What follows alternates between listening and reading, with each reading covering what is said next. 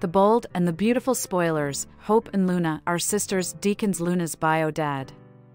So as you all know, the spoiler keeps on saying Hope will have some kind of medical crisis this week. Whereas Luna's been getting sick a lot, but it turns out she's not preggers, so maybe it's some kind of illness?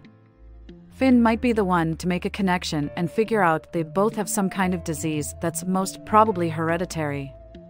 As we all know, Poppy's been trying her best to keep Luna's father a secret. The most logical explanation will be that the dad is Jack Finnegan. What if it's even more shocking? What if everything Poppy said was a lie and that way back Deacon and Poppy had met once and slept together? Since Deacon is related to the Logans and Forresters, she might have seen news about him when he went to prison. And hence the real reason behind her panic was when Luna made her way to LA for her design dream. Could it be possible that Hope and Luna both have a disease that Deacon doesn't, but his father or grandpa had? Hope's sister.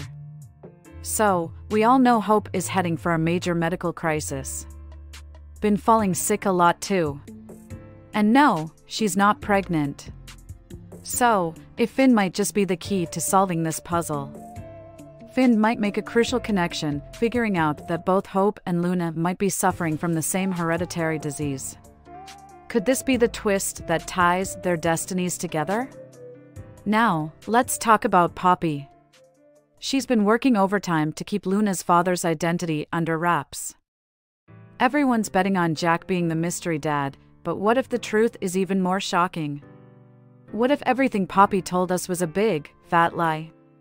Imagine this, way back when Deacon and Poppy had a one-night stand. Poppy could have recognized him from all the news when he got sent to prison and was on the news. And that brings us to Luna's big move to LA for her design career.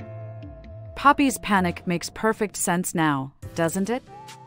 She was terrified of Luna running into her biological dad, Deacon.